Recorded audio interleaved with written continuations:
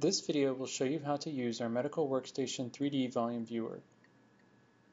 Before viewing, ensure you have performed the steps detailed in the Medical Workstation videos, installing setup and query and retrieve. In this video, I will show you how to import a stack series dataset directly into the Medical Workstation's database. I will then show you how to construct a 3D volume and use the 3D Volume Viewer. The first thing we need to do is import a DICOM dataset that includes a series stack. When you first open the Workstation Viewer, you have the option to download some samples we provided. We'll use some of these samples in this video. Let's import one now. From the Workstation Search view, switch to the Service Manager view. Select the Query Retrieve Store Configuration button. Each of our samples includes a DICOM dir file, so select the Add DICOM dir button to load the dataset. If you do not have a DICOM dir file with your dataset, you can use the Add DICOM button and load each series that way.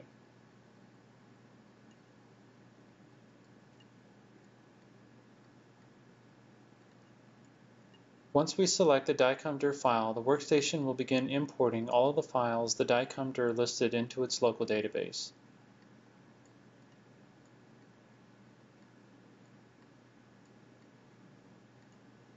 After the datasets have all been loaded, close the Database Manager dialog and switch back to the Search view.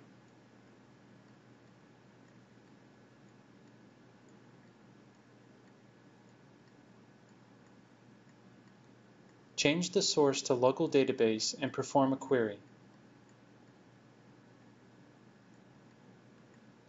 Select the series and right-click. Choose Open in Viewer. The Workstation will automatically switch to our 2D viewer with the series loaded. Now click on the Create 3D Volume button to generate a 3D volume.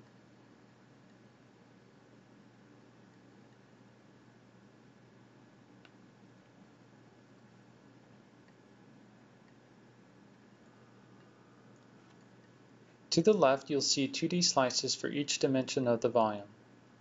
The topmost image is the original series. The next two are the generated slices. To the right is the generated volume. With the volume, the default left mouse button action is set to rotate in all three dimensions. You can also select the pan tool to pan the volume as well. Right-clicking allows you to fine-tune the volume's window level, and the middle button allows you to scale the volume. You can use the invert button to invert the colors, and you can also enable or disable the tags around the image. You'll find the button to return to the default action of rotating the volume here. The context menu used on the slices and the volume allows you to quickly access the same features found on the toolbar. We offer several different types of volume rendering: MIP the default, MINIP, MPR, SSD, and VRT. Let's select SSD.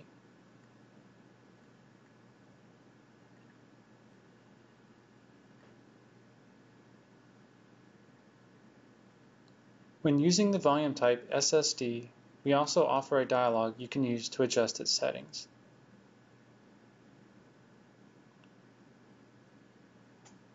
Let's go back to the MIP setting.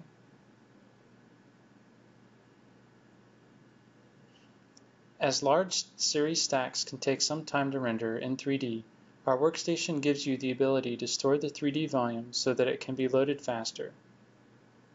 Select Store Volume to store the volume.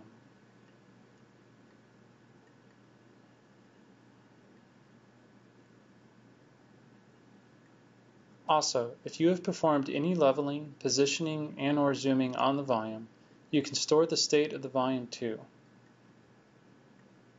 Select Store Volume State to store the state of the volume. Once stored, close the volume and return to the Search view.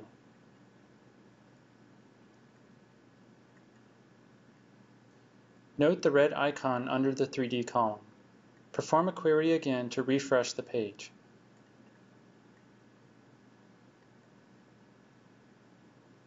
You'll now see that the 3D column has a green icon.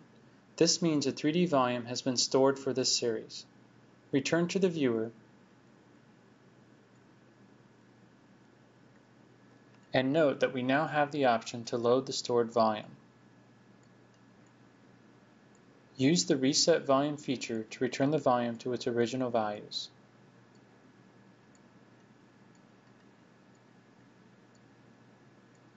To have a more detailed view of each slice, we also provide an MPR view. Close the 3D volume to return to the series stack. Let's scroll down through the frames to get a better image.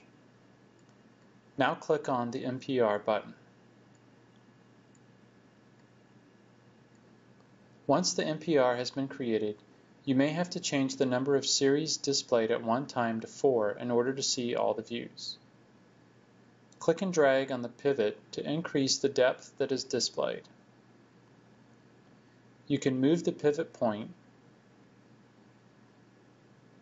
and you can move the MPR around the pivot point. Right now, we are viewing a single cut plane. You can also view a double cut plane, or add them both together.